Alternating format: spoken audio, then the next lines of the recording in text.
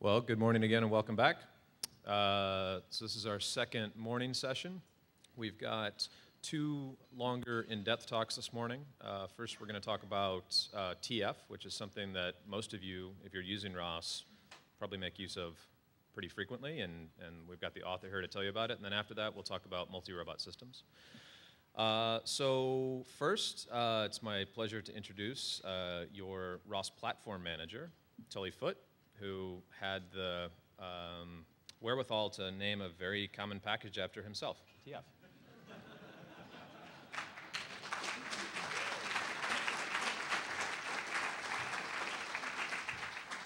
Thank you, Brian, but I have to actually give you the credit for that. It was previously had a longer name, and due to the naming conventions that you implemented, we had to shorten it to just my initials. So yeah, I'm here to tell you about TF, the transform library inside of ROS. And I know there's a lot of different levels here, so I'm trying to get a little bit for everybody, which unfortunately means that there's going to be a little bit of redundancy for everybody, but stick with it. So, motivation for TF. Many of you have seen the DARPA Grand Challenges and Urban Challenge. I was lucky enough to be involved in all three of those. And there were challenges in the challenge. This is Alice from Team Caltech. We had by far the most exciting finish of the race. If you talk to me later, I can show you the robot's eye view of the ending as we go into the press box. So as I was working on all of these vehicles, one of the things that kept coming up was, how do we deal with sensor data? How do we fuse it? How do we keep track of it? And one of the big things was like, what happens when the GPS jumps? You know, GPS is not that good. It updates occasionally, and all of a sudden you're like, I've collected all this data, I've put it in the map, and now I think I'm 10 meters from where I was, and I know the data that I collected a second ago is no longer valid. And so you start thinking about, well, I need to keep track of more coordinate frames. And as I continued on to the University of Pennsylvania team, my responsibility became doing a lot of the sensor collection and sensor fusion, and I kept banging my head against this problem of keeping track of all these coordinate frames, again, each project. So I didn't want to do it again. And I decided the best thing to do was write a library so that I never have to do it again. Maybe not the best logic, but it also means that many of you don't ever have to do this again. So there's a benefit. There's also other significant motivation for this was to be able to save processing and data transport costs. One of the primary motivations of TF is we actually put the stamp on every piece of data, and then the data gets transferred directly to the process that wants to use it, and they can mutate it the way they want. You don't have to guess what the next person in the pipeline will want your data formatted in. And this also has great properties for preserving your data. If you're logging, you get the original data in its original form, and you don't have to worry about rounding and other things when we run multiple operations on it. So what is TF?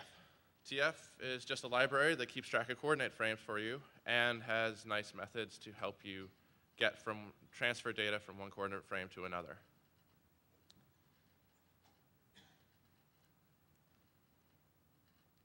So the primary ways to interact with TF are through using a publisher and a listener.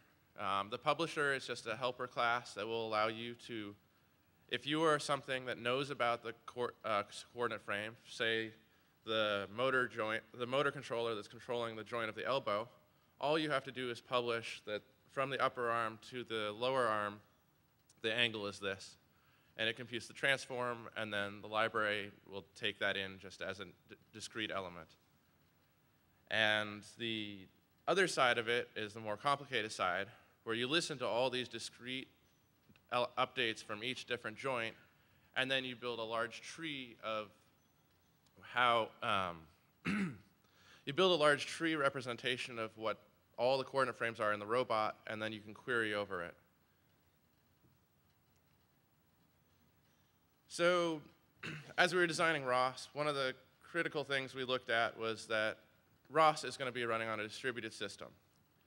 And TF was designed precisely to be also distributed. There's no central part of TF where there's a central server and everything, it knows about everything. Each node is in charge of listening for everything on the system, aggregating it, and then providing access to it directly from when you query it. This is one of the most common failures of people who are trying to learn TF, is they bring it up and they ask it for something that happened before it got started, and it doesn't have data because you haven't been listening for data a second ago before you created your listener. So if any of you are having trouble with this, make sure to bring your listener up and keep it up so it can build its buffer of data.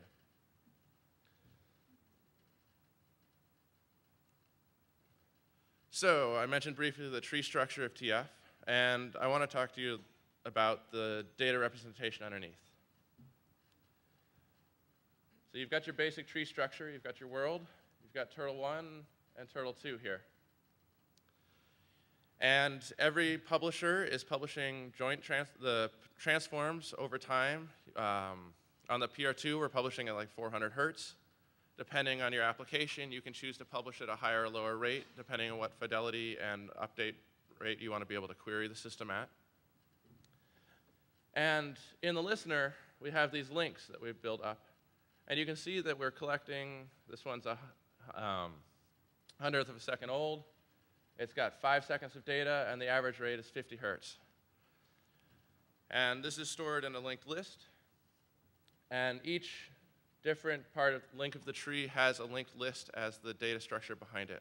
So when you query it, we're actually traversing the linked list. By default, we store 10 seconds of data. That's just a parameter you can set in the constructor of your listener. And the other interesting thing about TF is that it will work with multiple disconnected trees. So if you actually have two robots and they don't know the transform between them, you can ask for the transform from the left hand to the right hand of robot 1. You can ask for the transform from the left hand to the right hand of robot 2. If you ask for the left hand of the robot 1 to the right hand of robot 2, it will error and say those are not connected. But if at some later time somebody starts publishing the transform between robot 1 and robot 2, the next query that you make, it'll work. So the core of TF is the lookup transform method. I've got an example tree here with two very simple robots. And we're going to walk through how to transform from the coordinate frame of robot 1 laser to the coordinate frame of robot 2's base. This would be a common thing. Say robot 2 is trying to do navigation, and it's receiving the sensor data from robot 1. It wants to be able to know where it is in relation to its base so that it can do something like drive and not hit it. So these are the two nodes on the tree that we're going to try and traverse between. And traversing a TF tree is actually relatively simple. You simply walk up it, compute the transform 1 between the laser and the base for robot 1, compute the transform between the base and the odometry frame, then you compute the transform between the ODOM and the map frame, and then you go to the other side, since we've hit the top, and we compute the transform between robot 2's ODOM frame and the map. And it turns out that's just a little bit of linear algebra. All of a sudden, you have the transform between these two things. There's some efficiencies under the hood. We do the traversal of the tree first and then the computation of the transform later. Slightly quicker, but you don't actually need to worry about that. So each one of those links that I showed you walking through is actually a buffer of data. And depending on what data has been published, you may or may not have current data on every link. So here's 4 different cases. In the top left, that is the great one. You've got all your frames up to date. But in the top right, if you look here, say we haven't received this data quite at the time we're querying for, it's going to fail. And you're going to get, that's going to say there's an extrapolation error into the future because the data is not quite up to where you're at. You can also get failures where more common is you have this more moving wavefront where different data has come in from different nodes at different times because they're slightly farther away on the network, they're over the wireless. Again, that's going to fail.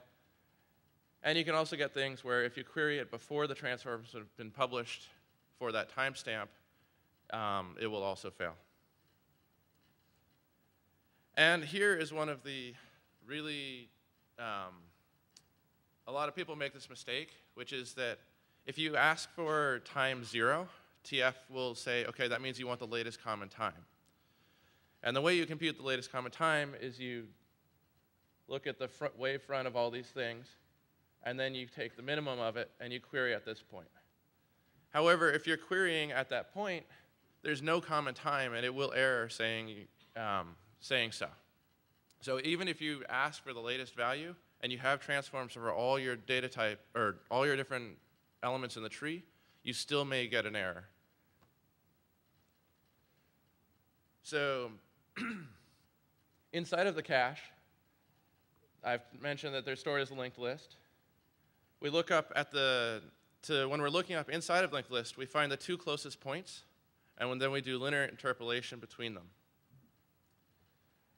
We use spherical linear interpolation for the quaternions, and we just use regular linear interpolation for the translations element. So if you have anything between time 10 and time 11, it's straightforward interpolation.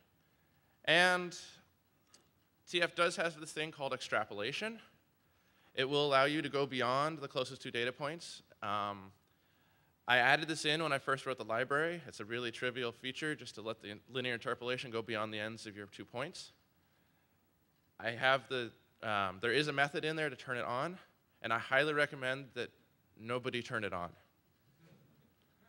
It turns out that, especially if you have a high update rate, when you have a small range that you're interpolating over, if you start extrapolating by anything, it basically will amplify your noise.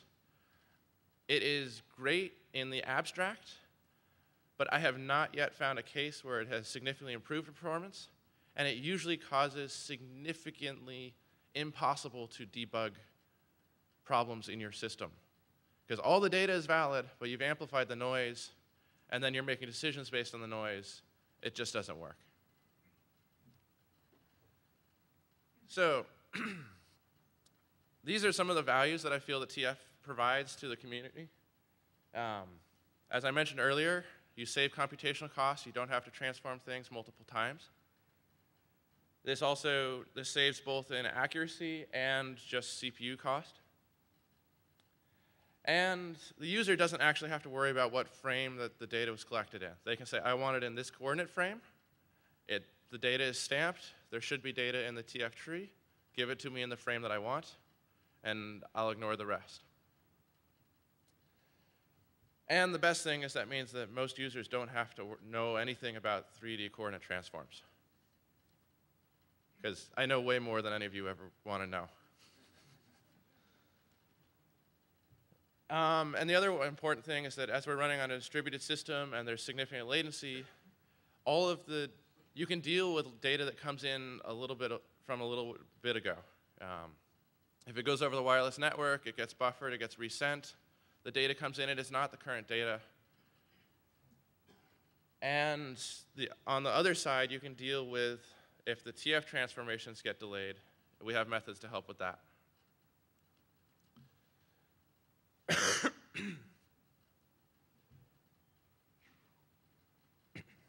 So inside of TF, the core functionality is the lookup transform and can transform.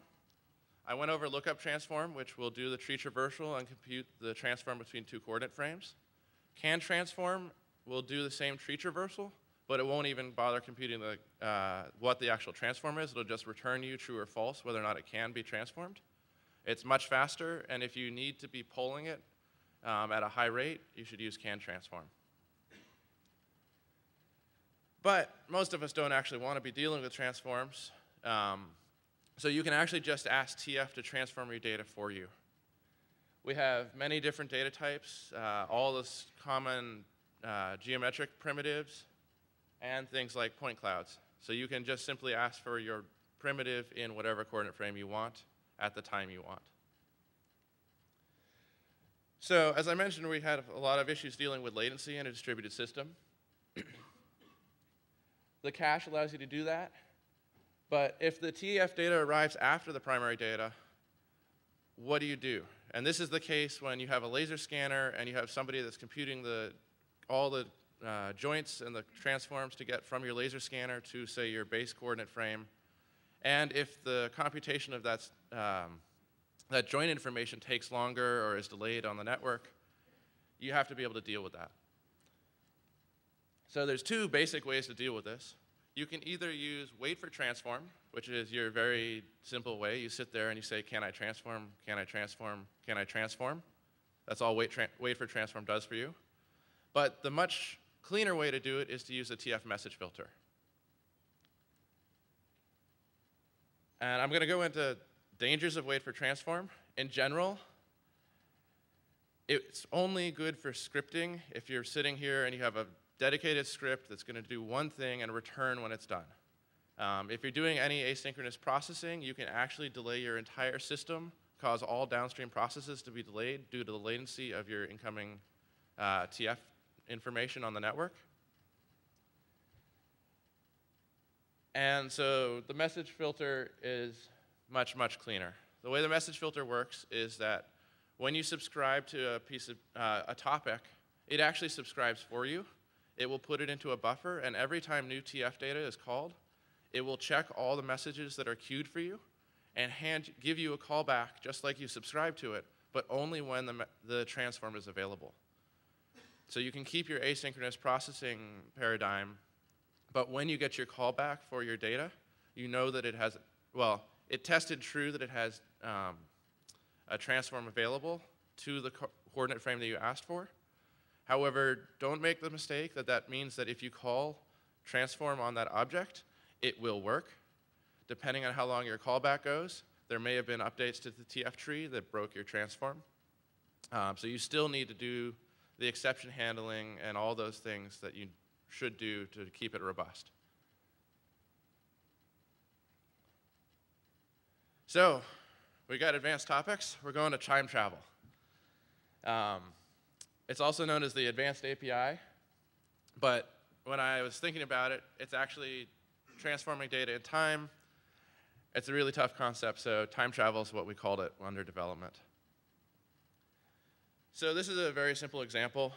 The turtlebot's driving along, it sees an apple on the ground, and it keeps driving. And now you say, well, I want to drive a path around all known obstacles. Most of us, that's really simple. You just say, well, I saw the apple at this time in the map, placed it in the map, and then I kept driving. And this works great. But now, say I saw the apple and it fell on top of the turtlebot. If you ask where the apple is now, it's still on top of the turtlebot. But how do we actually conceptually deal with that when we're keeping track of this apple? And so the trick is that you have to know semantically where you believe your data is fixed in time. So what we're going to do is we're going to construct the transform from the observed obstacle to the fixed frame at the time the object was observed. Then we're going to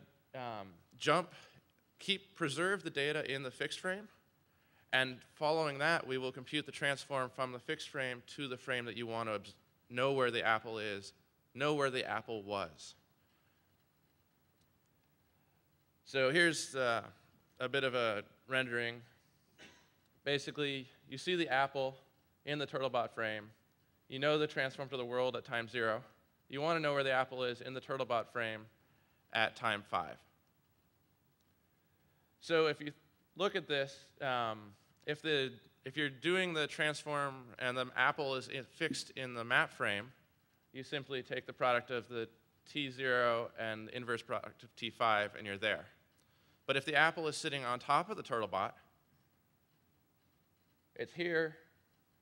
So we transform the apple into the turtlebot frame because that's our fixed frame. It stays there.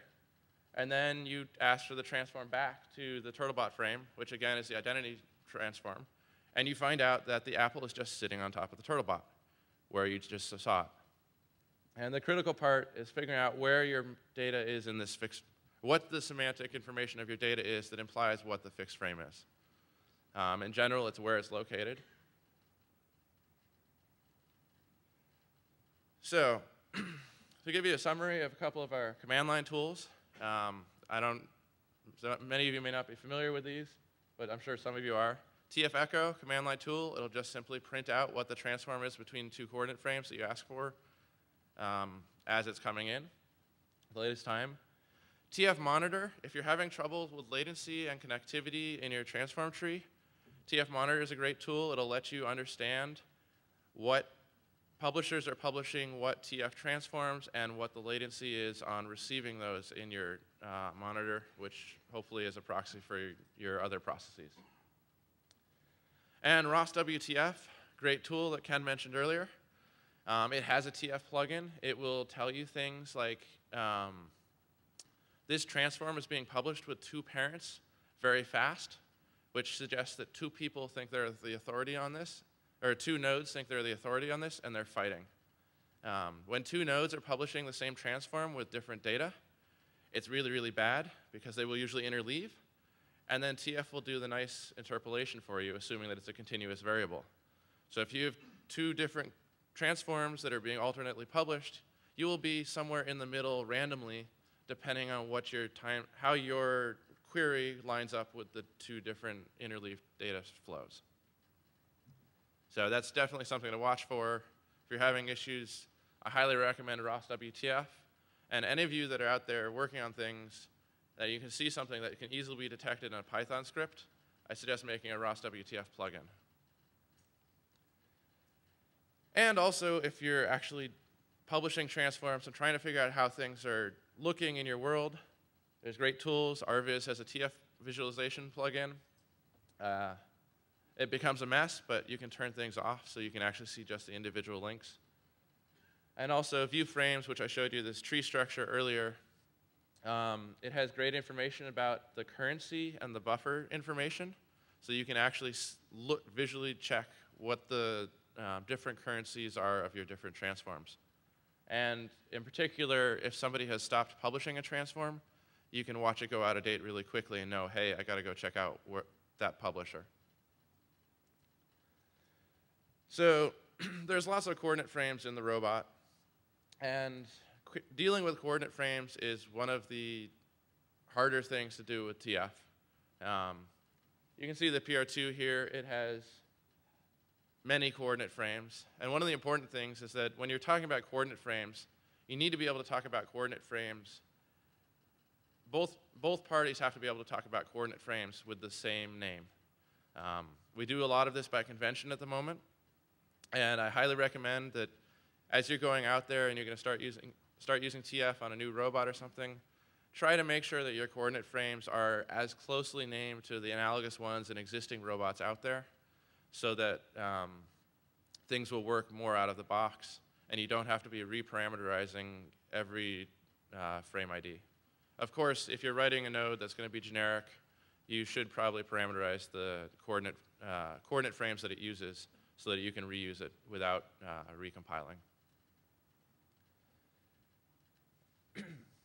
There are some beginning standards for naming coordinate frames. Rep 105 is coordinate frames for mobile robot platforms, and Rep 120 is coordinate frames for humanoids. So if you're doing anything with mobile robot platforms or humanoids, I strongly recommend you follow these reps and state that you follow these reps. And the nice thing is things like the navigation stack will work if you follow these reps. So a couple of tricks. You can dynamically allocate or dynamically create TF transforms just by publishing with a new coordinate frame. This is really useful when you're doing object recognition and you're like, hey, I saw something on the table at this coordinate in the camera sensor. Let's just add it to the TF tree. You can add anything you want to the TF tree. It won't hurt it. And if you stop publishing, the old cache data will be there, but it won't affect your future lookups. So be careful if you reuse the same frame ID for dynamically changing things. If I see a chair over there and I name it chair 1, and then 10 minutes later I see a chair over there and I name it chair 1, if you query for the chair position anywhere in between, you will get the linear interpolation between that side of the room and that side of the room. They're actually different chairs, and so that data is completely bogus. But TF will return it to you because you gave it the same frame in different places. And the other thing is to think about semantically important coordinate frames. So when you're, the best example I have this is the differentiation between the map frame and the ODOM frame in the navigation example. So going back to my Grand Challenge experience and the GPS jumps, one of the big things, as you're driving along, you have this global localization that says that you're within 10 meters of this spot, and that will have a best estimate and it keeps jumping. And so if you keep track of your data in the map frame, when you get an update from the GPS, all of a sudden you have the choice of, do I try to keep track and recompute where all my data was because I got an update on my position, or do I just throw it out and start over because that's easier? But if you know that the car is going to be driving forward in a continuous manner, and when you get a GPS update, you know that the obstacle that you saw 1 meter in front of you is still 1 meter in front of you, even though your estimate of where you are in the world changed. We can take advantage of that by keeping all of the, persisting all the objects in the odometric frame. And we know that the odometric frame will drift, but we have this other coordinate frame, which is the map frame, and we can jump the transform between the map frame and the odometric frame such that if you ask for a specific position in the map, you can drive to that point. But the obstacles that you observed in the odometric frame will always be approximately where they are up to the level of the drift of your odometry. And this allows you to persist the obstacles in the odometric frame. The one caveat with this is that your odometric frame does build up drift over time, and so you need to make sure not to persist obstacles too long.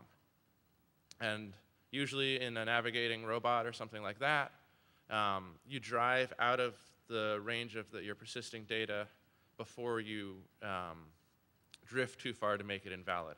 There's a trade-off there, but using the odometric frame is highly recommended. And when you're doing other system design parts, I'd think about the semantic meaning of where the data should be stored and how you want to update it when you get new information.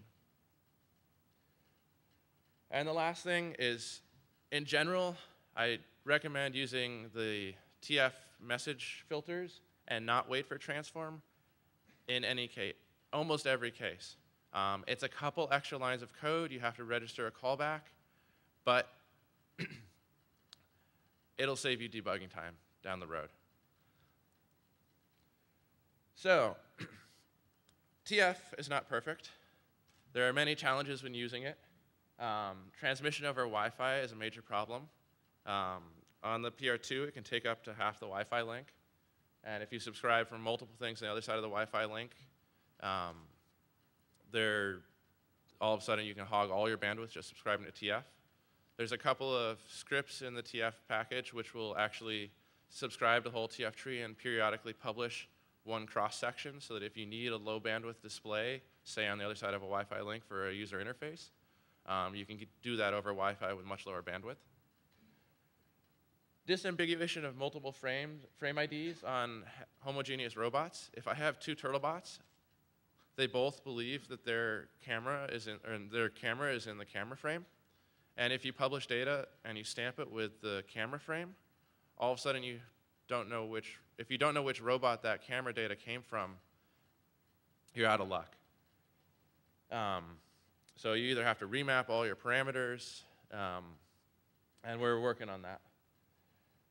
So another issue is that if you have a little script that's going to say, is the door open at this time at this location, and it's going to be queried like once a minute, if you're subscribing to TF for that whole minute and then you just want to query one little thing, it turns out that can take a non-trivial amount of CPU time just to keep the linked list updated.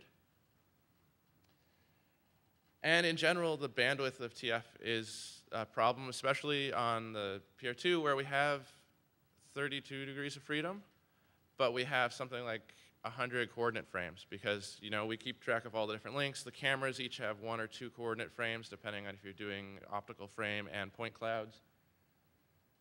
And one other big complaint about TF is that it has a lot of heavyweight dependencies. So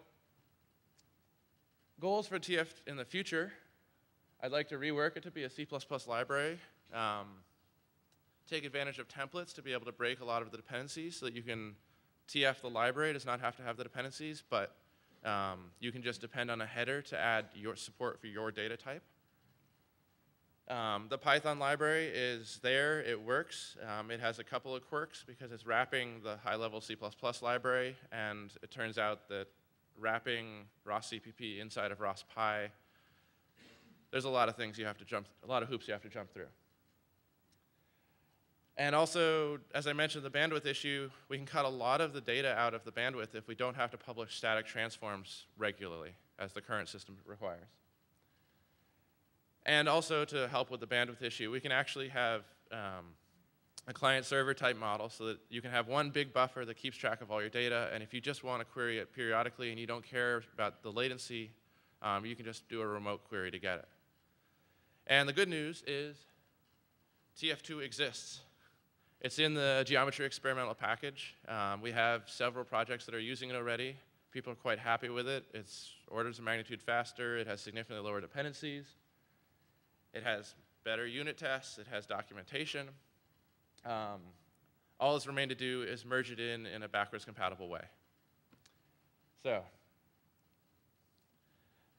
related to that, since I'm on the podium, I'm going to mention the Groovy SIGs are, the proposal period is closing this weekend.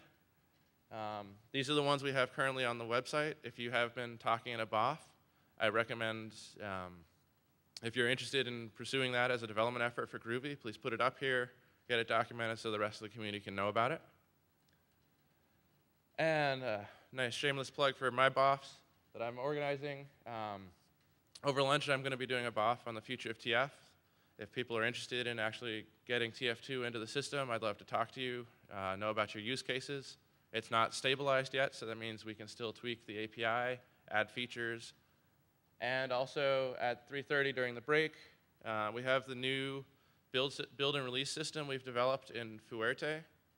We're going to be deploying it into Groovy for public outside of Willow Garage. We've been dogfooding it in Fuerte, and now we're ready to start showing to other people. If you're interested in trying that out, getting in before we start recommending it for public use, I'd love to see you. So, questions?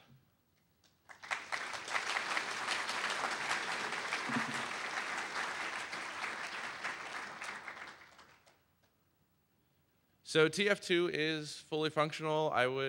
There's one open ticket against it, which is the debug strings are slightly out of order. We have several projects within Willow Garage using it. That people using it have been quite happy. If you want to start using it in its current form, be aware there will be probably a namespace change. But other than that, yes, you can go ahead and start using it. The API is fairly stable. I actually developed it like 18 months ago. It's not a very big divergence from the TF API. The backwards compatibility way that I plan to deploy it is that I believe I can actually take the entire TF API and just call through to TF2 underneath. So we only have to have one implementation in the system. So the question is, if you know a lot of the transforms around principal axes, could we reduce the bandwidth and put that into TF2 to actually have knowledge of what the coordinates, what the specific transforms are, so you can only send one data, or one value instead of the full 6, or 7, sorry. That is a possibility for the future. That's not in TF2. We've stuck with the exact same. TF2 and TF are completely wire compatible. So I haven't gone to data compression at that level. So the question is there a tool that I had the graphs of the buffers and how they can fail, whether it's out of the front or out of the back. The best tool I can recommend right now is View Frames, which gives you the tree structure, and it'll tell you the length of the buffer and the most recent one. So you can, from that, you could you can pretty quickly figure out which one is out of date. And you also have in all the exceptions, it has the frame ID, or it'll tell you what frames you've queried between, so then you can just traverse the tree manually and view it. Definitely a tool that would give you the sliding bar graphs would also be interesting. Sure. So the question is, can you explain the buffer server the client server buffer relationship? So basically, in TF2, we took the basic way that you interact with TF and made it an abstract base class, so it's just an interface. And then there's the data storage, which provides that interface. But then there's also another class which will provide that interface. And instead of querying a local buffer, it'll go out over an action lib and query another, if you've instantiated a buffer with the action server on it, any client with the action client can just point to that server and say, hey, what's the transform between A to B? We've added some extra timeouts so you can actually time out your queries, and it'll come back and throw an exception to you saying, I couldn't get it after a second. The network may be down. The transform may not be available. So you can set the timeouts to do these remote queries with higher latency, but you don't have to incur the cost of maintaining the local buffer. So the URDF tools, the question is, how do TF and URDF relate to each other? The robot modeling tools know how to publish TF based on the URDF. There's no connection backwards. And the URDF, and all those things, the URDF defines all the frame IDs for all the links in the robot. No, if you, loading a URDF does not. There is a tool, I believe it's Robot State Publisher, which takes in the joint state messages and the URDF and publishes the TF transforms for you for the entire URDF. We don't have computing Jacobians. Sorry, the question is, do we have plans to put computing Jacobians into the TF?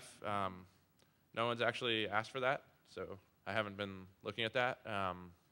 There are some rudimentary support for computing twists through the tree, but that's all we've looked at beyond static transforms. We have not. So the question is, has anyone looked at benchmarking TF? We have not benchmarked TF in any specific way. In this cycle of rewriting for TF2, we took like 3 orders of magnitude out of the performance, but nobody was complaining about performance previously. I have had one request for slightly higher performance. Thomas R. from TUM, he's doing the uncertain TF, and he's querying it really fast in a whole array of transforms, and he's started asking for performance improvements. But in general, you can do it at many kilohertz, approaching a megahertz to query the tree. So people have not asked for performance information.